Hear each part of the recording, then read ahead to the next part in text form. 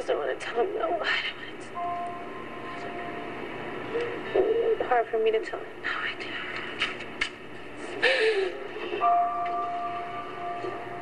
We're talking about crying in the workplace. Is it appropriate or is it just plain awkward? Our Fox viewer and VIP, Danny Trevino, hits the streets to find out. Hey guys, it's Danny Trevino, your official Fox VIP, out here on the streets of Austin, asking people if it's okay to cry in the workplace. Crying at work, is this okay or? It's okay if you're like 18.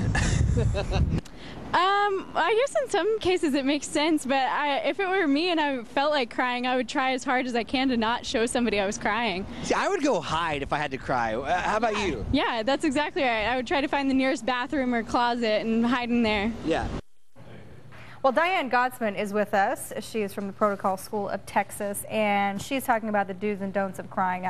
We were talking about the J-Lo clip, and I take exception to this because if you actually, if you put it into context, the guy, the contestant from El Paso, his fiance got in a horrible, I think, car accident or whatever, and she has many obstacles now to overcome, and it was a very sad story, and he's stuck with her, and he's going to take care of her, and I don't know, I would even get teared up thinking about his story and what he's gone through, and just what an amazing guy he is. And I think Jennifer Lopez showed emotion. I don't think there was anything wrong with her crying. It was real, it was emotional, and it's an emotional situation. So kudos to her. Yeah, but there have been other situations, like even more public.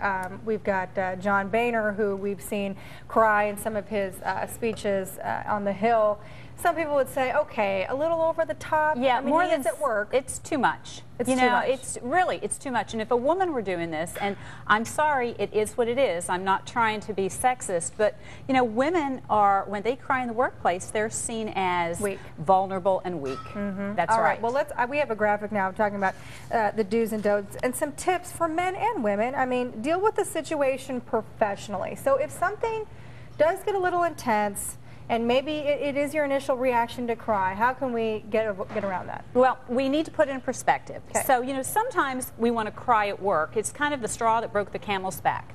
So we want to cry at work because we're mad at our husbands at home. So focus on that situation. And if it's something still that you want to cry about, you are so angry you want to cry, excuse yourself. The girl said, I think I'd run to the bathroom. That's a good point. Right. Excuse yourself. I'm going to take a break. I'll come back in a few minutes and we'll talk about it. Okay, that's if your private life comes into your professional life. That's what you're talking about. Okay. Right. But even if our professional life, something happens in our professional life that upsets us, it's very important to try and, if you know something's coming up, if you know you're going to have a difficult conversation with someone and you're going to get frustrated, when we're overwhelmed, we tend to cry, some of us. So rehearse that in advance. Think of the outcomes before it actually happens, all the different scenarios, so you're ready. So when the time does come, you're already prepared with what you're going to say. You'll have more confidence and more power. You also say there's a difference between tearing up and actually sobbing. Right.